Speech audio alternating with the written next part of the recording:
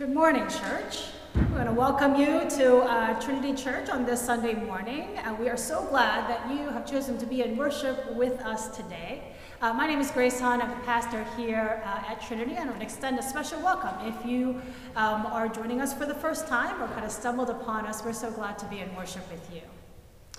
This morning, we are talking about love that has the power to change the future. We are looking at the familiar but powerful story that comes from the book of Ruth. A story about what can happen when we choose love above all else. The power of love that can save and heal a broken heart, a desperate family, and a flailing nation. This is the power of love that can change the future. We are also blessed this morning to have a testimony from the Reverend Guimond Pierre-Louis, who is an Episcopal priest from Haiti. He's going to share a few reflections about his understanding and experience of love in his own life, and we are going to be incredibly blessed by his testimony. So as we continue in worship, I want to invite you to join me in the call to worship, which is based off of our gospel reading for today from Mark 12. The response is, "This is the greatest commandment." Let us join together in the call to worship. What is the greatest commandment? To love the Lord your God with all your heart, with all your soul, and with all your mind. This is the greatest commandment. The second is like this: you shall love your neighbor as yourself. This is the greatest commandment. There is no commandment greater than these. This is the greatest commandment. Let us join together in our opening hymn.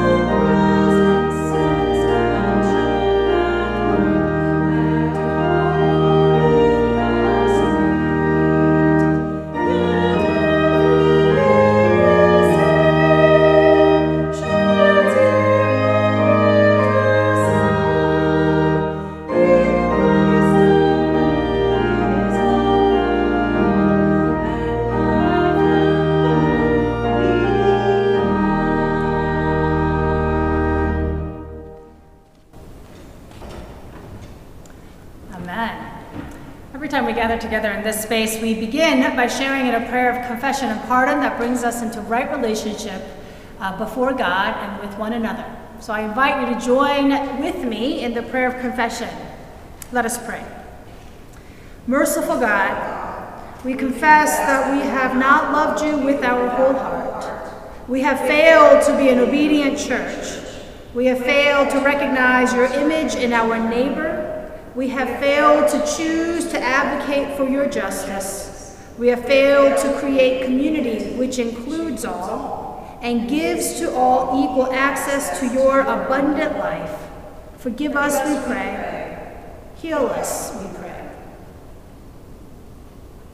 Friends, hear this good news. God's gift of grace in Jesus Christ forgives us and sets us free to live full human lives in community.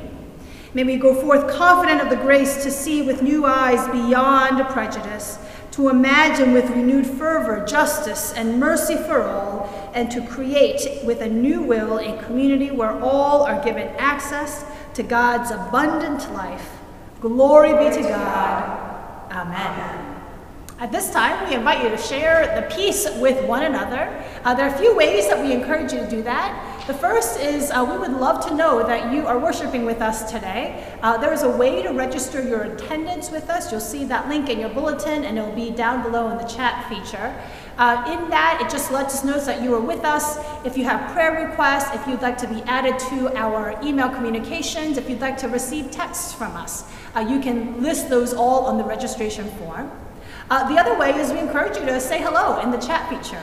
This is a great way for us to interact with each other virtually, and we encourage you to do that at this time. Let us pass the peace.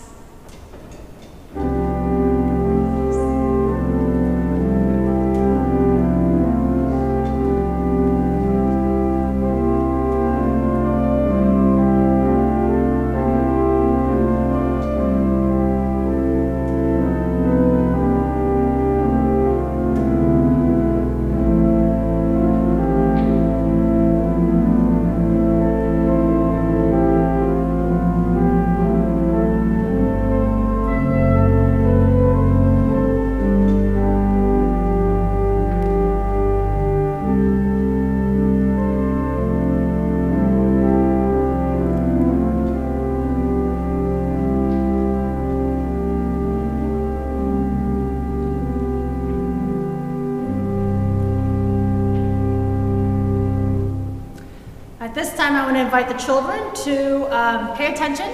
We are going to have our children's time now, and we are going to go to Mr. Jeff Miller, who's going to bring us our children's time this morning.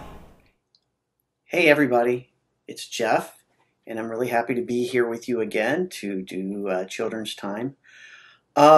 Please bear with me today because I'm about to tell you a really kind of complicated family story that comes from our readings today. It comes from the book of Ruth, but it's a story I think we can all learn from and all feel a lot of hope in. Ruth was a lady in the Bible. She lived over 1,000 years before Jesus was born. So that was a long time ago. Now, Ruth came from a country called Moab, and Moab was close to Israel. Now, there was a man named Elimelech. Please forgive me if I get the pronunciations wrong. These are hard names to pronounce from the Bible. Elimelech, and he was married to a lady named Naomi, and they lived in Bethlehem. We've all heard of Bethlehem because Bethlehem's where Jesus was from, right? So Elimelech and Naomi lived in Bethlehem during a great famine. There was lots of famine and disease, and it was kind of sad, and people were having trouble living in Bethlehem at the time. So Elimelech and Naomi moved, and they moved to the country of Moab because they heard that in Moab they had food and there was plenty and that they could live there and raise their family. Now they had 2 sons. Their sons were named Machlon and Chilion. So they all lived in Moab for a while. Now sickness and destruction, Machlon and Chilion, married 2 women who lived in Moab. Now they were not Israelites. They were not Jewish, these 2 ladies. Their names were Ruth and Orpah. I have to laugh. Every time I see the name Orpah, I want to say Oprah because it looks like Oprah. But I've been practicing saying Orpah. So Ruth and Orpah. Now they were Moabites. Now Moabites didn't worship our God. Moabites had a whole different religion, and they were very different. But when Elimelech and Naomi moved there, they were living amongst these people who were very different from them. So their sons married Ruth and Orpah. And shortly thereafter, the father, Elimelech, died. And then the two sons died.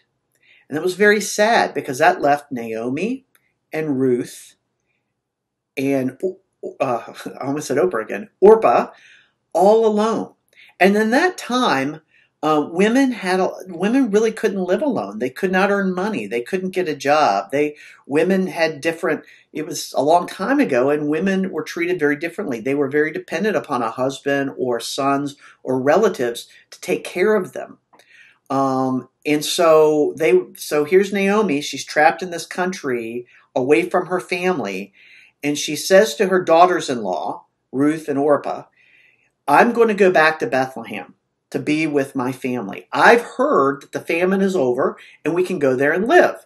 But I don't want you to have to come back with me to a strange country that you don't know. I want you to stay with your families in Moab where they can take care of you.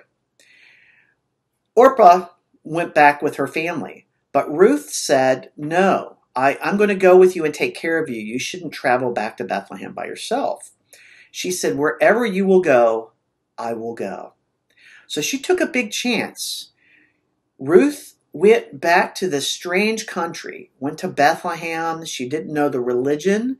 She didn't know the people. She didn't know the language. She was from a different country. And they were very poor. And they didn't have any means of surviving or of making a living. So when you think about it, this woman who's from a different country, a different religion even, a different language, whole different kind of person that may not have been recognized at all by people in Bethlehem. Someone who was poor, who had nothing. People were shunning her because she was different when she moved into Bethlehem.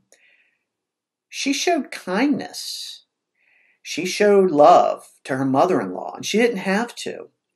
But that love led her to meet someone new that she married that ended up bringing David and then Jesus into the world. In a big way, Ruth's act of kindness, her love and devotion and taking care of her family led to our church. And that's a great example. The root that Ruth laid that grew into the tree that is our church today is pretty amazing. You know, the other story that we're going to talk about today at church comes from Matthew. And in that story, it's a story of Jesus talking about what is his favorite commandment. And he says, you should love your neighbor as yourself. Think about that. Moab was a different country, whole different people. It was a neighboring country, but they were different. When Ruth came to Bethlehem, nobody knew who she was, but Boaz saw in her kindness and devotion, and he saw that she was a good person. He loved his neighbor as he would want to be loved. And that love allowed him to see past the differences, and it allowed him to see in her that she was a good person.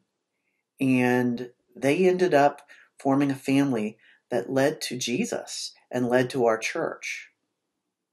So the root of our church is about seeing what's the same about us and seeing the beauty in people that are different than us and seeing that we can love each other even though we're different and even though we come from different places. And we can love them as ourselves, because we would not be here as a church today if Ruth had not loved Naomi and if Boaz had not loved Ruth as themselves. Thank you and have a great week. I love you. Thank you, Jeff, for sharing that beautiful children's time. This morning, as we come to our time of morning prayer, I want to direct your attention to the sympathies in our bulletin today. It's with great sadness that we share the death of Joseph Gregg, who is Janessa Stokes' uncle, who died this week. And we want to extend our prayers and sympathies to Janessa and Hank and their extended family. As we come to our time of pastoral prayer, we are going to lift up petitions before God. I will say, Lord, in your mercy, and you are invited to respond. Hear our prayers. Let us pray together. Almighty God, we thank you for the blessing and gift of being your church, especially during this time when so many of our regular plans have been placed on hold. We pray that you will continue to live in us and enliven us to live and act as your church, to love one another as you have loved us. God, we come to you this morning with humble hearts in this season of unknowing and uncertainty. As we see COVID rates going up around the country, we pray for all who have been affected by the virus, for medical professionals who put their own lives at risk to care for others, for families who have lost loved ones and grieve this loss, families who have been separated from those who love, for many who are afraid. God, we ask for your protection and your grace to surround us. Lord, in your mercy, hear our prayers. God, we pray for all who have been affected in other ways, for people who have lost jobs and incomes, for families who fear getting evicted because they aren't able to make rent, for people who have had to rely on food assistance to feed their families. We pray for local businesses who may not be able to reopen, and for all those who are uncertain about what comes next. Lord, in your mercy, hear our prayers.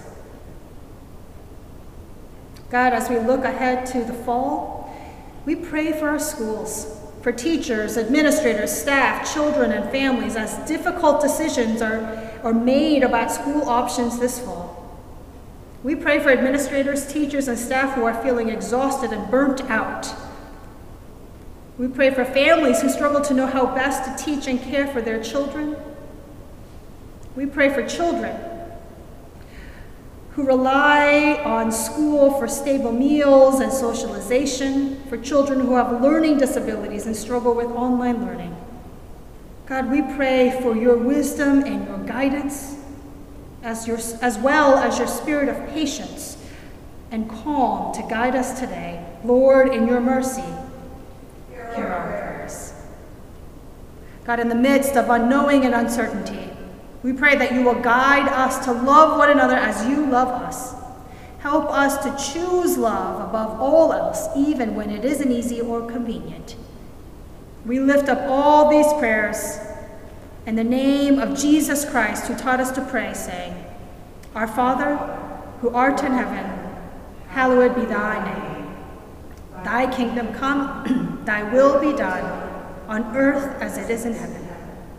Give us this day our daily bread, and forgive us our trespasses, as we forgive those who trespass against us.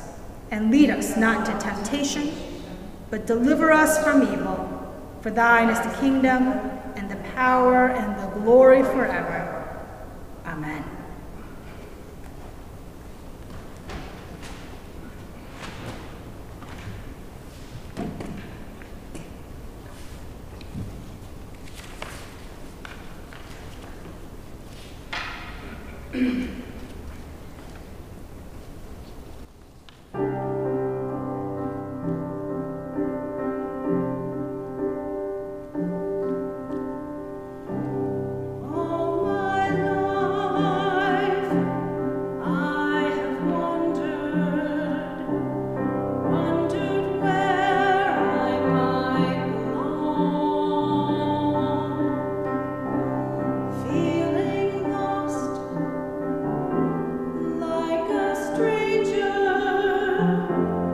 Wandering far on my own.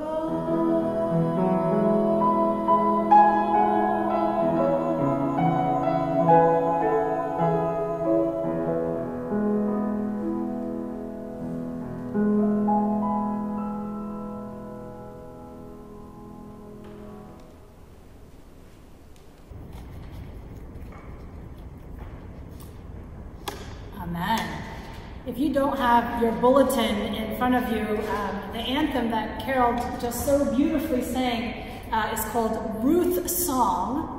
And the lyrics that she sang come directly, much of it, right from our first scripture today, from the book of Ruth, chapter 1, verse 6 to 18. So you might hear some overlap in those verses.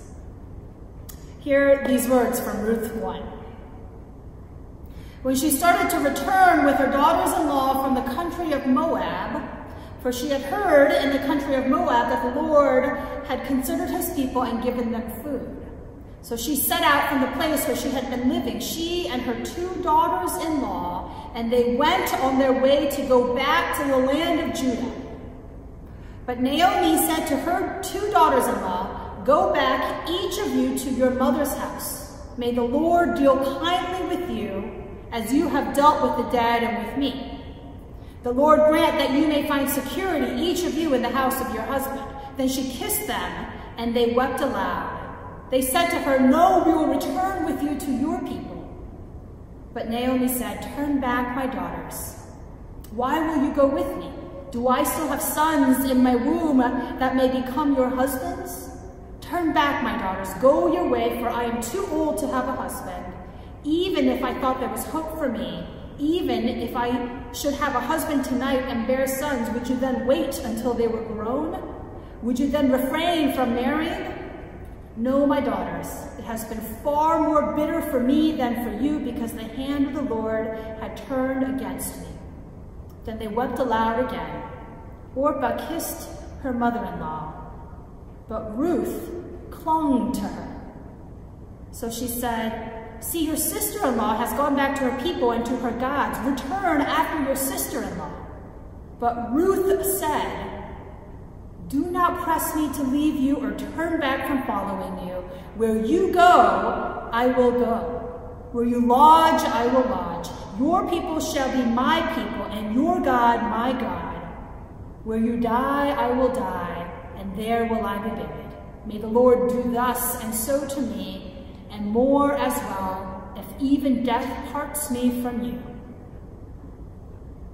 And when Naomi saw that she was determined to go with her, she said no more to her.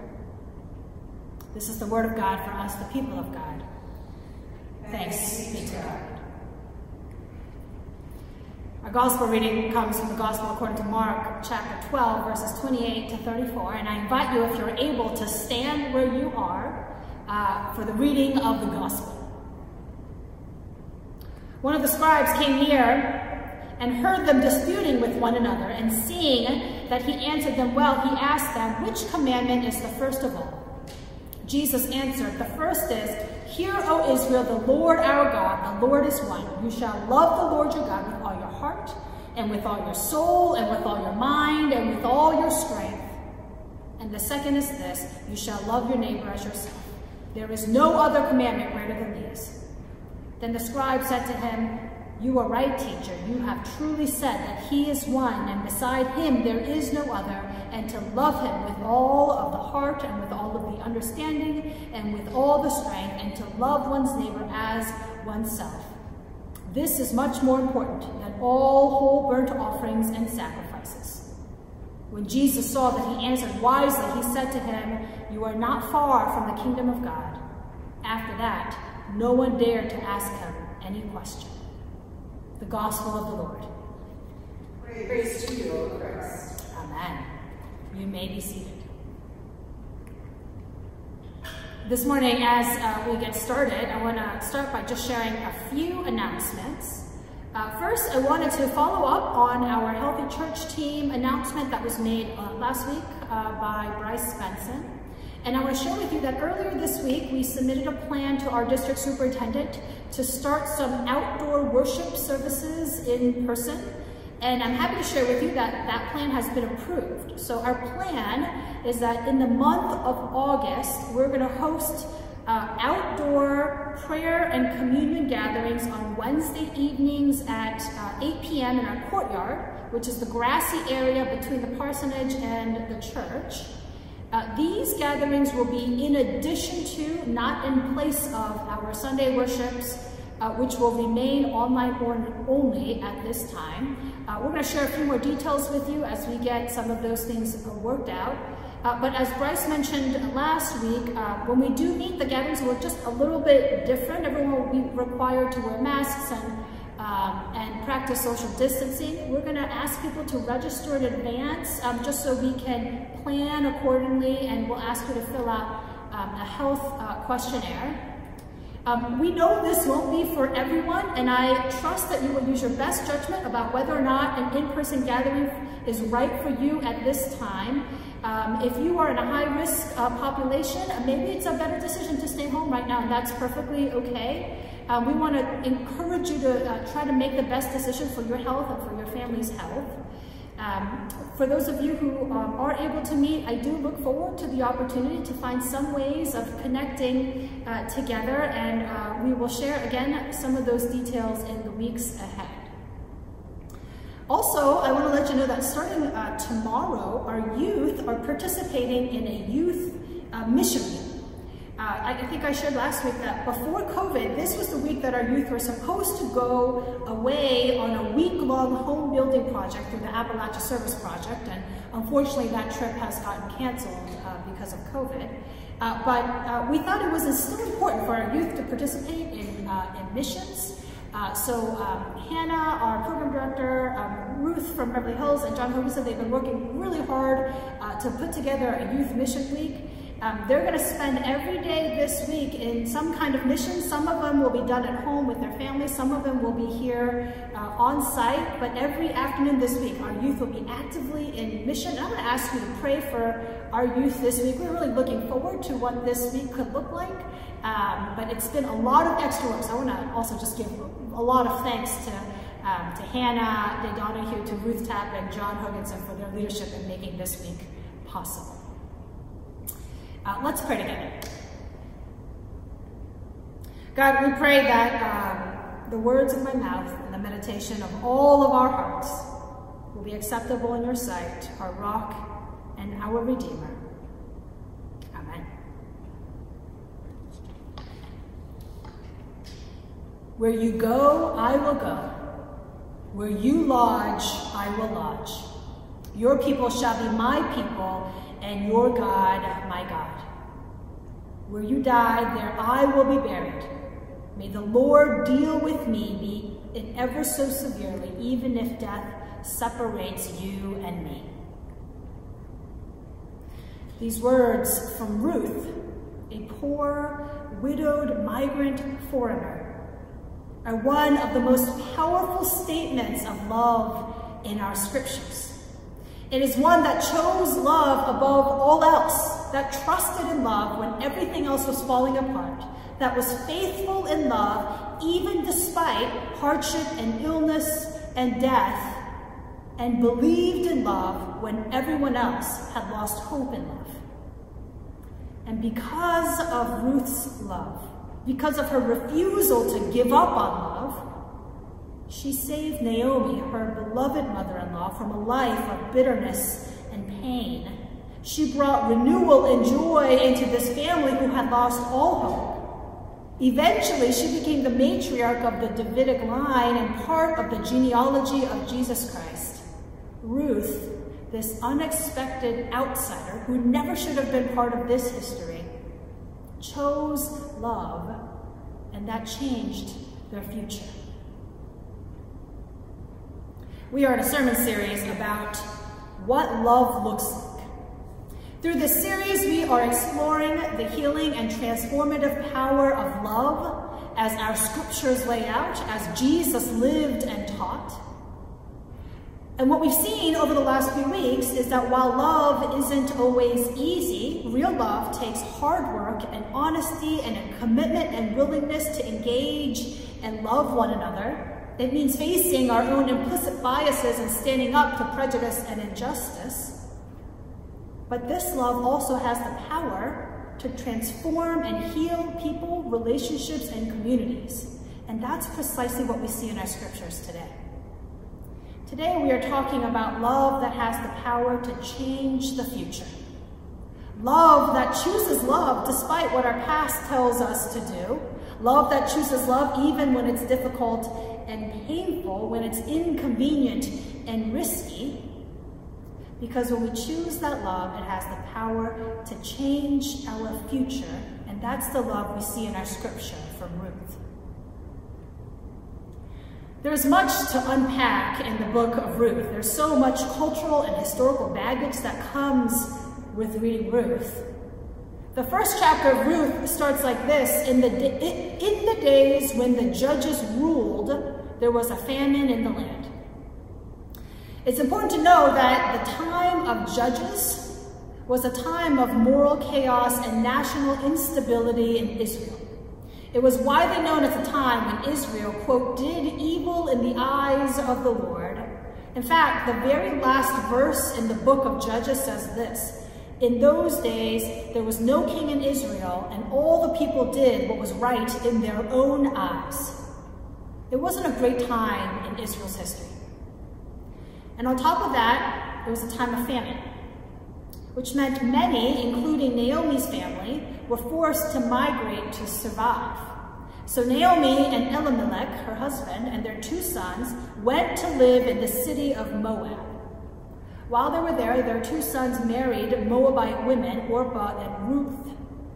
But within 10 years, Elimelech died, and both of their sons died, so that Naomi was left, and this is what the verse says, quote, the woman was left without her 2 sons and her husband.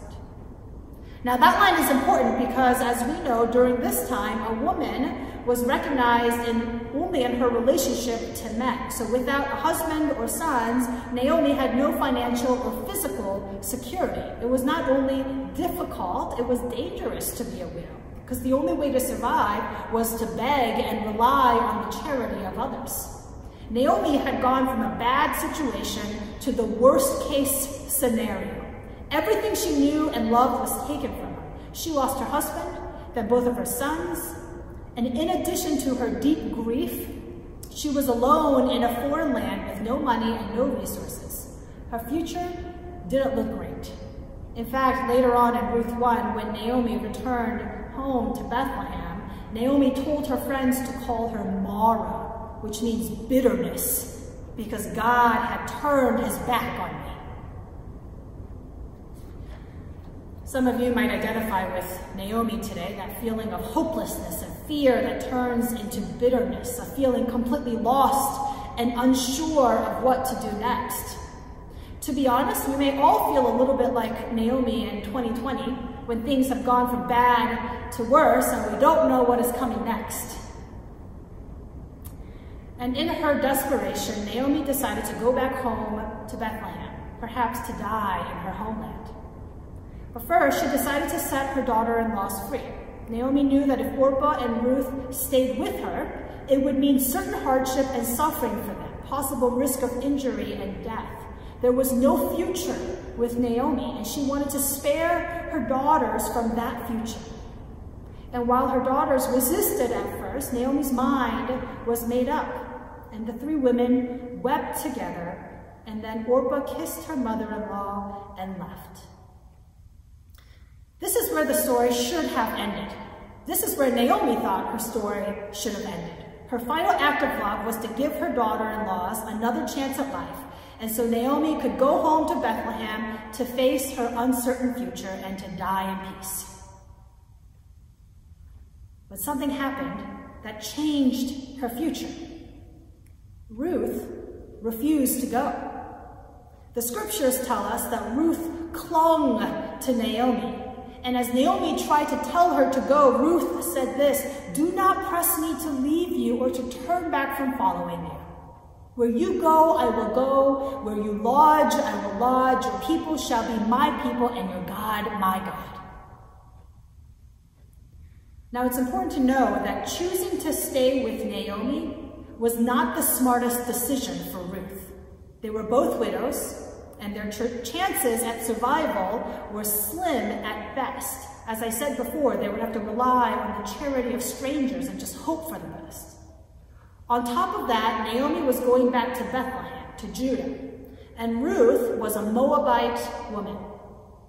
And while the Moabites and the Israelites shared a common heritage, there was a long history of conflict between the two tribes, and the Israelites often looked down upon the Moabites. And most significantly for our story today, Moabite women were often depicted as a stumbling block for Hebrew religious purity and piety. We see this prominently in other books of the Old Testament, and in the books of Ezra and Nehemiah, which focused heavily on purifying Israel and cementing its ethnic identity by casting out foreign women and foreign wives and their children from the land. In fact, this was a constant tension throughout the Old Testament, which is why the book of Ruth is such an interesting one, because it clearly pushes against that narrative. And throughout the book of Ruth, Ruth is referred to as Ruth the Moabite to further emphasize that Ruth was a foreigner in this land. So Ruth knew that going back with Naomi to Bethlehem would mean that she would face prejudice and discrimination. She knew the hardships she would face. She had no blinders on about what this choice meant for her life. But despite that, despite everything around her telling her to choose otherwise, Ruth chose to stay with Naomi. She chose love. What I find so incredible about this love story is that Ruth knew full well what she was walking into. There was no naive delusion about what their life was going to be like. She knew the hardship she was walking into. She knew what she was facing, and she still chose love. I think sometimes we think choosing love means choosing the easy option, that love is somehow synonymous with happiness and a good life. And while there is certainly overlap, there is no guarantee of that with love. And I'm sure, and I know many of you know that as you've walked with loved ones through difficult times. But true love, biblical love, as we see in the story of Ruth today, is love that chooses love, not hoping that we will escape hardship, but love that chooses love with the willingness to walk through hardship together.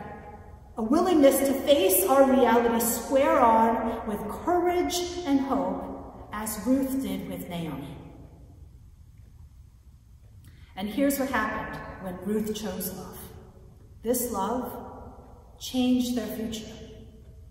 See, Ruth's act of love fundamentally changed the trajectory of Naomi's life and this family's life. It changed their future from one of pain and bitterness into one of hope. Because Ruth refused to give up on Naomi, Ruth and Naomi went back to Bethlehem. And they survived in this new reality with nothing else to hold on to other than this powerful act of love. And by the end of the book of Ruth, the same friends whom Naomi had told her to call Mara, which means bitterness, say to her, "Blessed be the Lord, who has not left you this day without next of kin, and may his name be renowned in Israel. He shall be to you a restorer of life and a nourisher of your old age. For your daughter-in-law who loves you, who is more to you than 7 sons, has borne him a son." Ruth's act of love helped to bring healing and restoration to Naomi, who was all alone in this world, bitter and ready to give up on the world.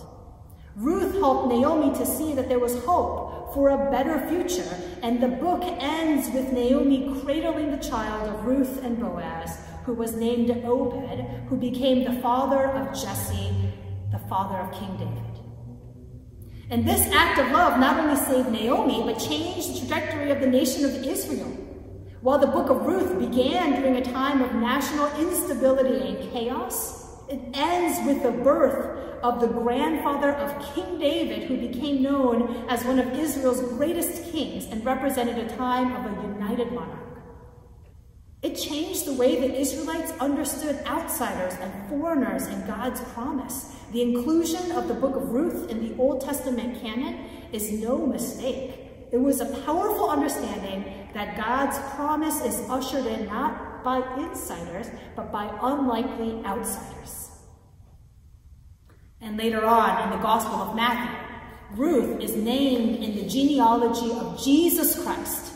So important was her act of love that it merited a place in the genealogy of Jesus Christ, the author of the greatest act of love.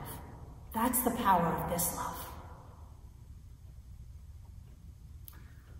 Now, while this story took place thousands of years ago, in many ways, our reality today is not unlike the one Ruth and Naomi faced in our scriptures. We are living in a time of great uncertainty. We've seen crisis after crisis hit as we faced a global pandemic, as we face a racial pandemic. Many of us are struggling to figure out how to live and act best in the midst of a very uncertain future. Like Naomi, it's easy to get overwhelmed with the places of unknowing and uncertainty. It's easy to fall into bitterness and despair. When I think about what schools are going to look like in the fall, I just want to give up and cry. For all of the scenarios, they all seem impossible. When I think about the real work and commitment we need to make to ensure racial equality and real justice for all God's children, it's easy for me to feel overwhelmed or cynical about if we can really make a difference. It's easy for us to be overcome with frustration and anger and bitterness and give up on our future. But today, we also see the witness of Ruth, who chose love above all else, who chose love when it didn't make sense, when it wasn't convenient, when it was hard and difficult, without knowing how things would turn out, but chose love trusting that it had the power to change what seemed like an impossible future. For us today, we are called to faithfully step out in that love, to choose love above all else, knowing that it won't be easy, but that it has the power to change our future. Friends, we aren't living in an easy reality, but when we choose love, it has the power to chart a path toward a better future. Let us pray together. Gracious and Almighty God, as we confess to you the places of uncertainty in our hearts and in our lives, God, we pray that you will give us the courage of Ruth, who chose love above all else. God, give us that same courage today. Help us to choose love that has the power to change our future. We pray all these things in Jesus' name. Amen. This morning, I'm very blessed to welcome and introduce the Reverend Guimond Pierre-Louis. Reverend Pierre-Louis is an Episcopal priest from Haiti who for the last year has been studying at the Virginia Theological Seminary right here up the street. Some of you may remember Guimond. He has worshiped with us over the course of the last year. Last summer, he was staying with the Lane Buchholz family from our church, and we've been really blessed to have him become part of our church family. Guimond is returning to Haiti tomorrow, and I had asked him if he would be willing to just share a few words about his own reflections and understanding of love and how it has been a guiding principle for him in his life. And he was happy to say yes, and we are just so blessed to have him bring his testimony today. So let us turn over to Guimond now. With all my heart, I thank Pastor Grace and the beloved community of Trinity Methodist Church for this opportunity to share a bit of my story and experience with love, both as a concept and practice as I face different cultures and countries. I think most of you have seen me with Mary Beth, Jeff, Julian, and Elizabeth at Trinity. But to say a bit more about myself, I am an international student from Haiti. I just graduated from Virginia Theological Seminary, and I'm waiting to go home soon. I grew up in the rural area of Haiti with 4 siblings, alongside my courageous mother and father. I first learned what love is from my parents, a love I describe as giving what you don't have. By that I mean they lack in school education, but they work hard to have all their children educated. My experience with the concept of love originates from a divine and spiritual perspective of love. In other words, I believe it is because the seed of God's love is in us that we can love in return, as it is said in 1 John chapter 4, verse 19. We love because he first loved us. When I first came to the U.S. in 2017, I studied at Hartford Seminary in Connecticut. I was happy, but also anxious. But between these two feelings, I tried to cultivate a loving heart in order to navigate and balance my happiness and my anxiety. I came here because a priest called Denise Cabana and a Hartford Seminary faculty member, Lucinda, chose to invest their time and their resources in me. I came to study because people I didn't even know reached out to me and chose to help me. After Connecticut, I was accepted at Virginia Theological Seminary. As an international student, I saw myself as the other, the stranger, the outsider, who is studying and living in a different culture than my own. The notion of choice comes in as I integrate the place, in class, in church, with housemates, and even with people I met in the street. In meeting them, the whole majority, I need to admit, welcomed me, cared for me, looked after me, checked on me constantly, while a few were indifferent. To be realistic, that's the reality. Living in these new settings made me aware of something. I had to change. I used to be reluctant in receiving attention and love, but I have come to realize that love is not a one-way street. One needs to be willing to love and to be loved. That's the kind of love God is required from us. We give and we receive. We receive as we give. I also learned that love comes with responsibility. Yes, it comes with the kind of choices I make. I remember one of my roommates was a little slow in her movements. When I helped her move something or carry something, she always felt guilty because she slowed me down. But as someone who is always in a hurry, I always told her how fortunate I was to be slowed down for a good cause. I take the responsibility to make someone feel happy the same way I find countless people who make me happy every day. I take the responsibility to build relationships and learn rather than protecting my own comfort zone.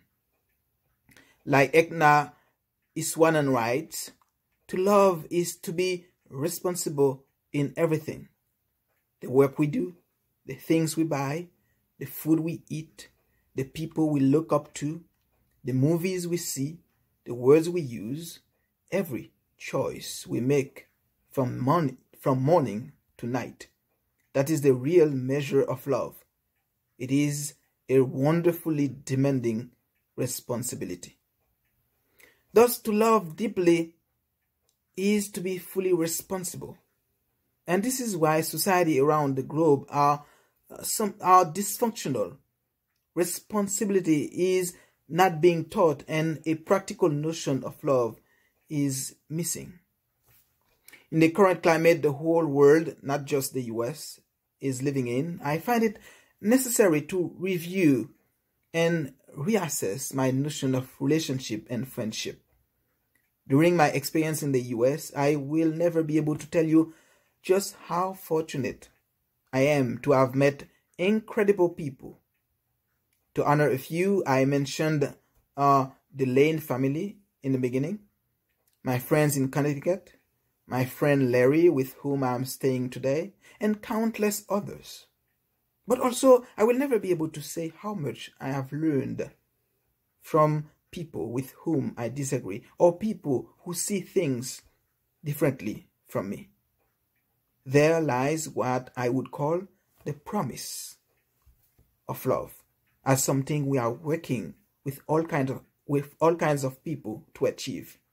And by that, I have come to realize that to love is to learn how to disagree agreeably, to learn how to have a conversation even though we have different viewpoints. In the Washington Post newspaper one day last week, I saw an article which said, "We are all starved for hope." In the same way, I realize we are not really starving for love, because we do love people we choose to love. But our societies are probably starving for a type of love that is wide enough to encompass the other, the stranger, those who are different. I've experienced both narrow love and wide love. I'm thankful as I learned from both of them. And I believe it is by doing this that my notion and our notion of love and my practice and our practice of love will continue to inform us and be a wind behind our back. Amen. Thank you, Reverend Pierre-Louis, for sharing those beautiful and powerful words. We are going to be praying for you for how God is calling you next. We thank God for the ways that our journeys have crossed paths, and we look forward to seeing how God is moving in you next. As we continue in our worship today, we come to the time in our worship where we give back a portion of the gifts that God has placed in our hearts by the giving of our tithes and offerings. As always, we want to encourage you, if you haven't already done so, to consider giving online. There is a giving tab right there on our website. You can also give by text, and those instructions are in our bulletin, and it's in the chat feature below. After, I'm going to just leave a few seconds for us to give our tithes and offerings, or if you've already done that, to say a prayer, and then I will lead us in an offertory prayer. Let us give of our tithes and offerings.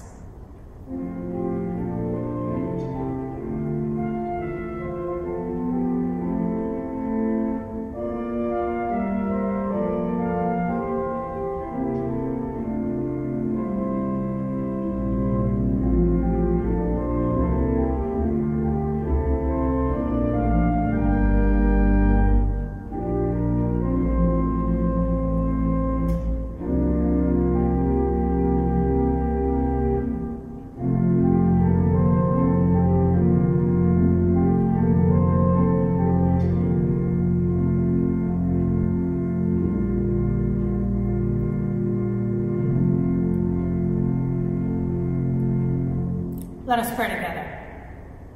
All good gifts come from you, dear Lord, and from these riches we bring this offering.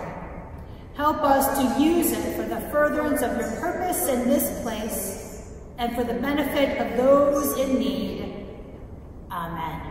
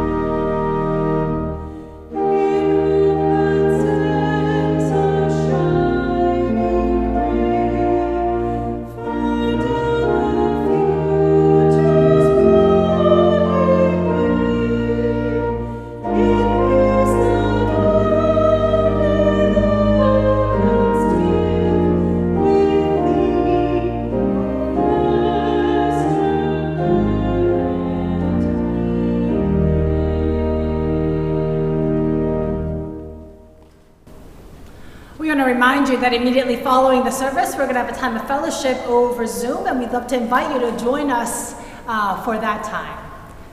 Receive now this benediction.